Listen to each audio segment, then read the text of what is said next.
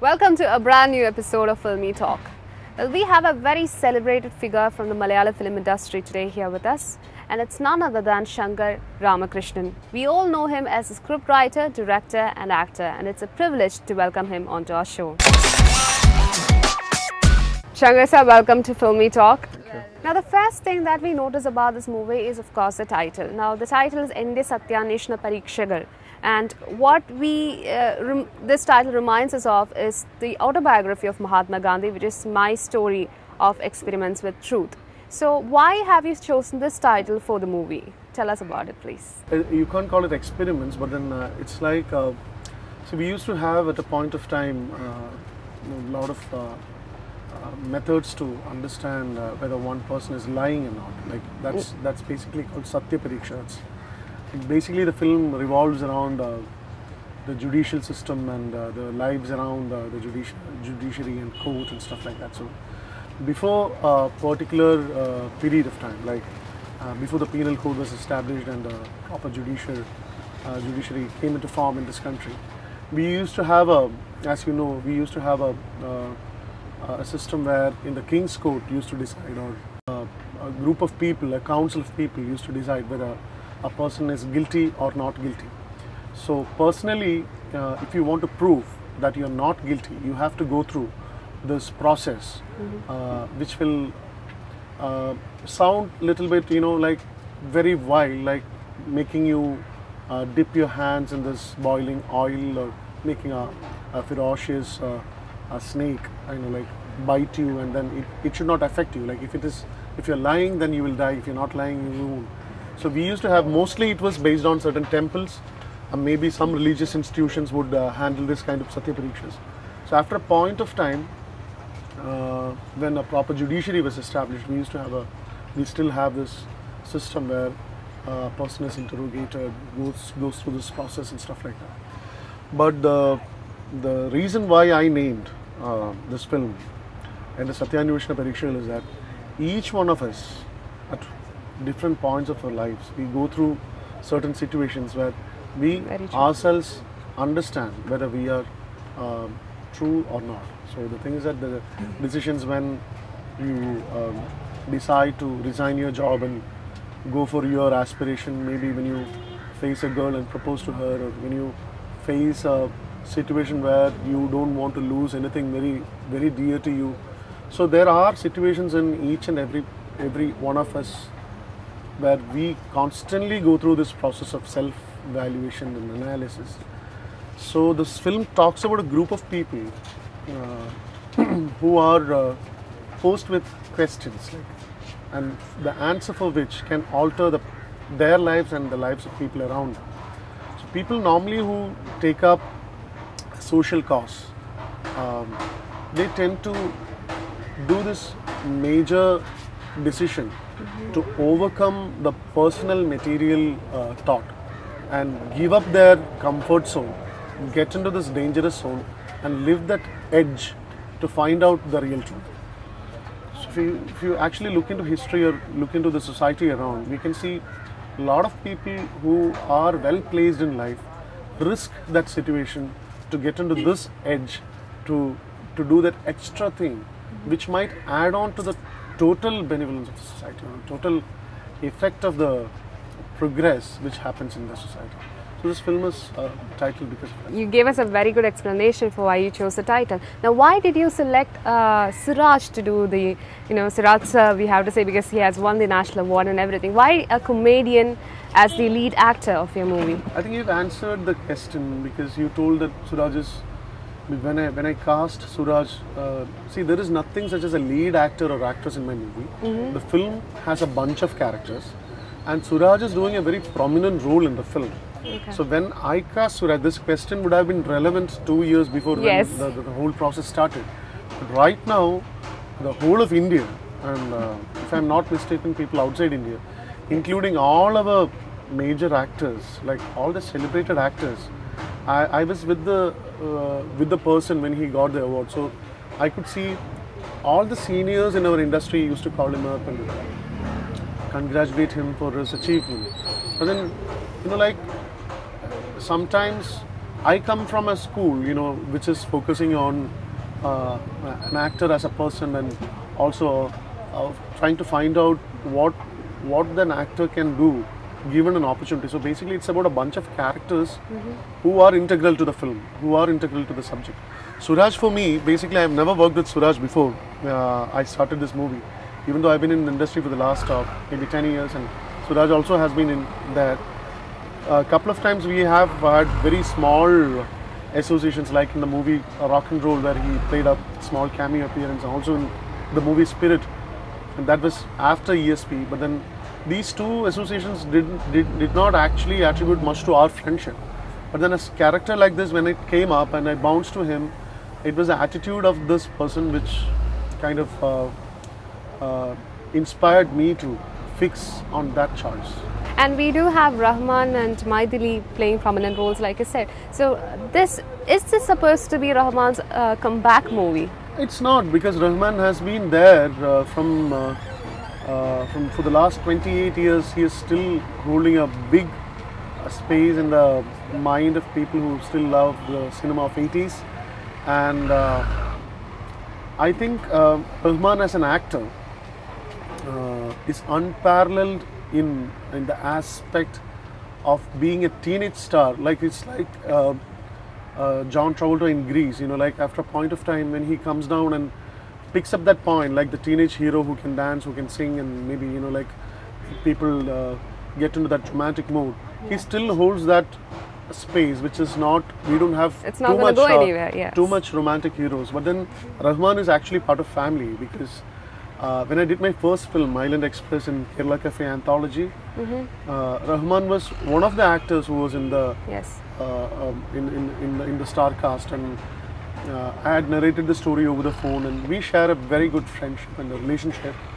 And Rahman actually made his comeback through Black, which is my mentor Ranjit's film. Yes. Black was a film which was, if you can call, after a gap. He was busy in Tamil and some other languages. Maybe he was not focusing too much on Malayalam because of a lot of factors. But then I think Black made his comeback, and also Rajamanigam, which Anwar did, it made his point very clear. And he did Mumbai Police. He's been doing consistently good films over a period of time. Yes. Rahman, for me, more than an actor, more than anything, he's a very close friend, and also holds the status of an elder brother. So working with him is comfortable. Okay. You're not just the scriptwriter of this movie, you're also acting in this movie. So tell us more about your character. It's like I act mostly in films which my friends do. Like Subil is a friend. The character, whatever I'm doing in this movie doesn't, you know, like it doesn't call for a major stellar that sort of a performance. I'm just walking through the character, and it's a supporting character, adding on to the entire spectrum of certain situations. I'm playing a guy who is having this, he's an advocate character, but then he has a stammer. Okay. So it's like this guy, whenever he gets into the court, he sees the picture of Mahatma Gandhi, he can't lie. So he stammers, which is one hurdle which he wants to cross, because the character is coming from a family which is legendary of having a very famous legal luminary as his grandfather, and he wants to, you know, like most of these people go under the shade, at least the second generation, third generation. If they don't really take it up, they have to live up to the expectations. So this guy he's working with a stammer. So it's a kind of a very different small character which I chose to do in this film. And in fact, like in all the other films like Spirit and Bahuti, where I worked as a replacement actor, in this film also this character was meant to be done by someone else. Nettuli oru cheriya meenallatharnu sir previous work and this work, either random comparable, what is the difference or what is the change that happened? In fact, I did write a couple of scripts in between. The time which I take to write and the real time which it takes to be translated into the screen are different. Like Nettuli was a work which I did a year and a half back. I have completed 2 scripts in between. Those are 2 films which will take some more time to reach the screen, because we are doing a 6 months pre-production work for those films. Like both are epic films, and Netoli was a relief film for me, because after this big film, as you may call it by its technical crew or star cast, after this Urumi film, I wanted to do something which is experimentative about the form of the art of screenplay writing. So this was this director V.K. Prakash. I know him for the last 8 years. I've been working with him on different assignments other than the feature films. But then it was a long pending desire from his side also to do something apart from normal. Like the film generated a lot of discussion in terms of its acceptability, and also about the structure of the film.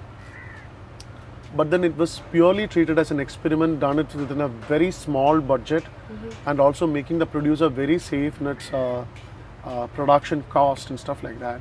And it was meant to be a film projected towards an audience who would really appreciate or dissect or criticize a film in its artistic form.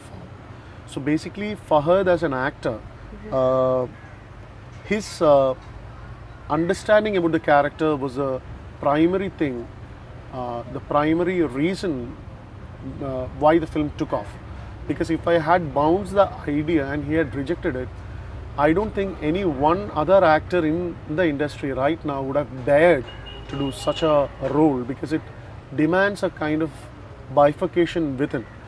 A point of the film, Fahad was so much into this artistic mind that he has to play the split the same day.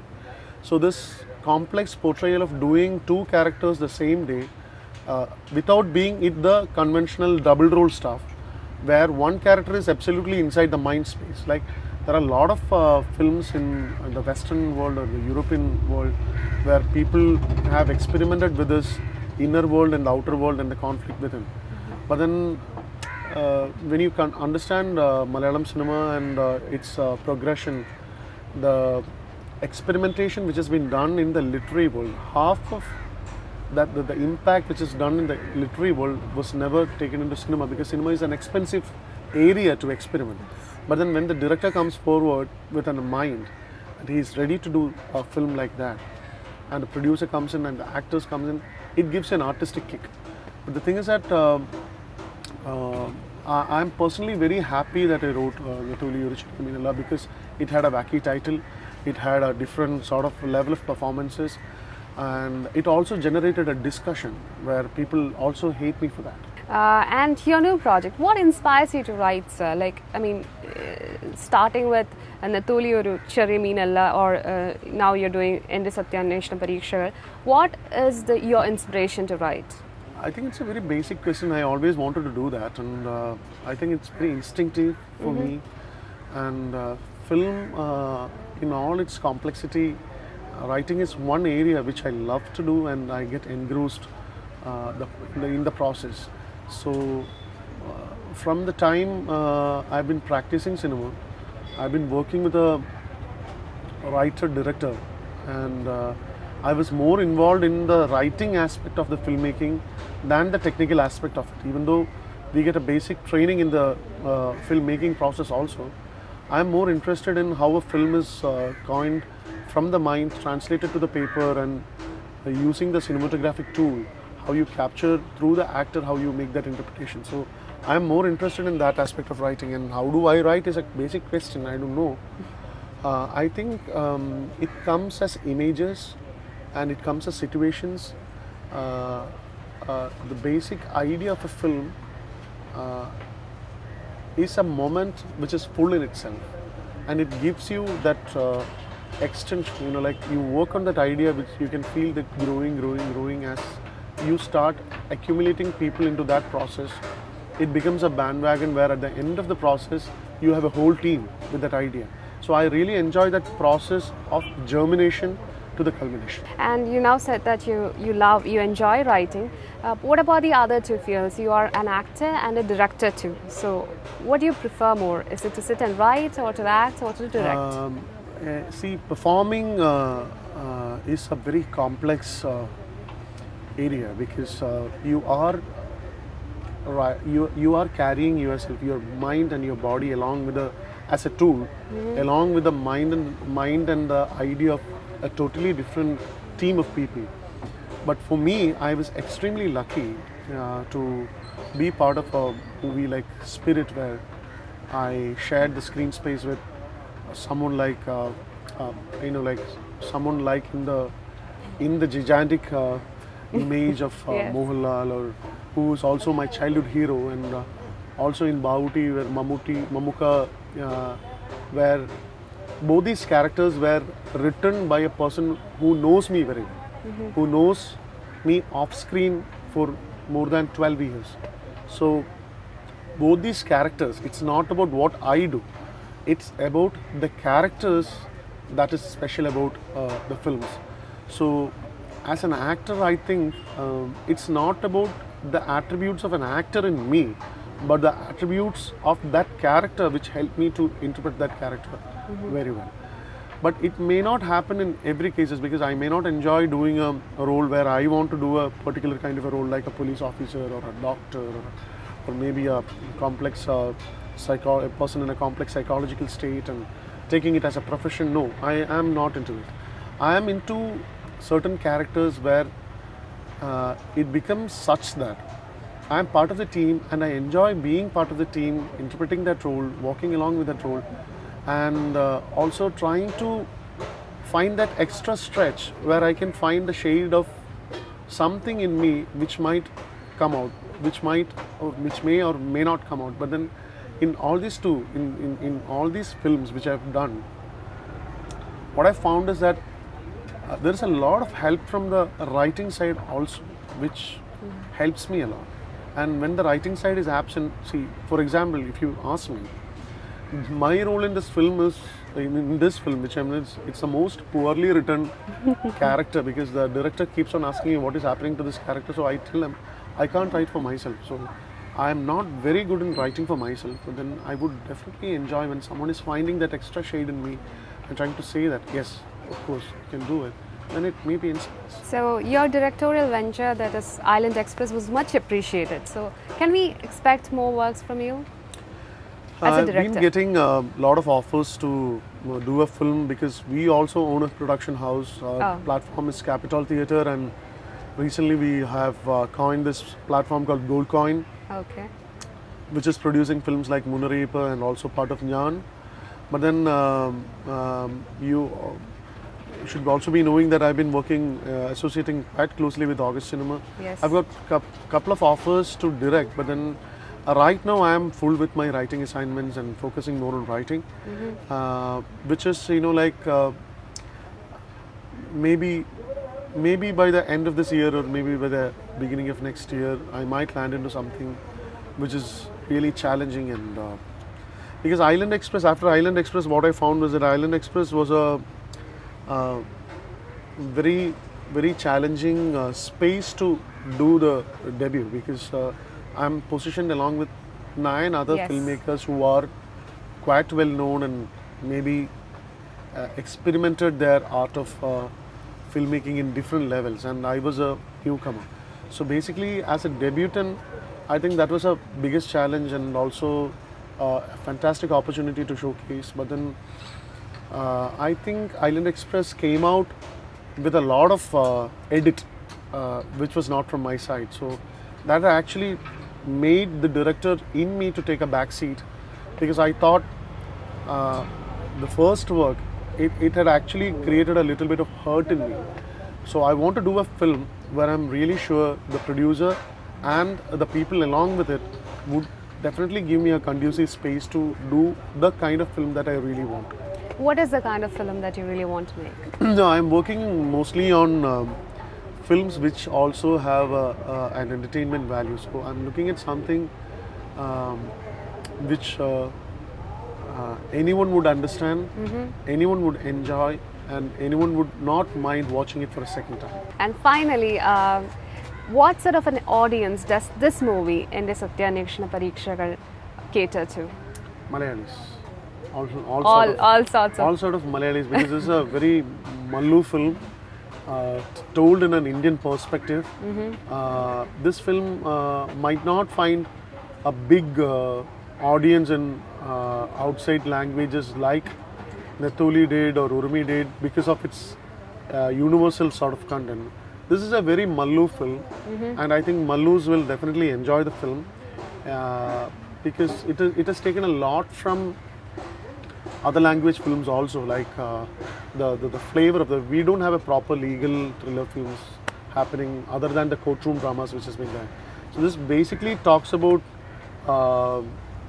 people and the people involved in making decisions which might do good to them or for the society. So basically it's a fun ride in that perspective.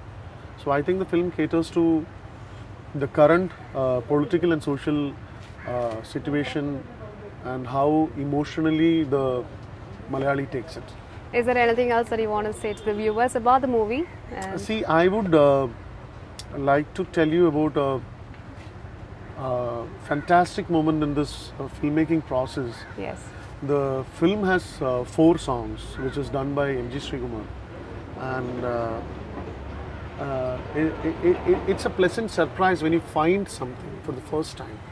See, I went to talk about this character who is a musician, and in the process of conversation, I just bounced the idea to Shrikutan Chetan about acting in this movie, and he agreed. He is not acting as M.G. Srikumar with his patented smile or his patented uniformed appearances or whatever. He is doing a character in this film, and he has amazed me. Wow.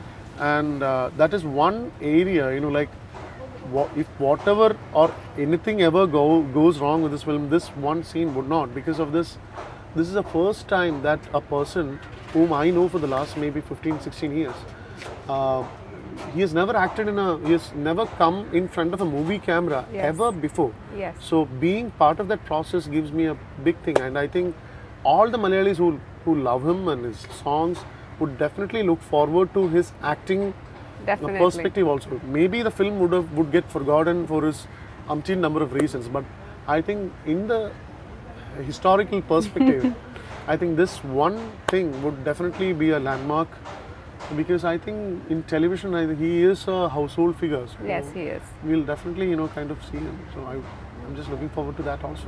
Yes, so wishing you all the success, the movie all the success. Thank you so much for spending time with us. Thank you so much. Thank you.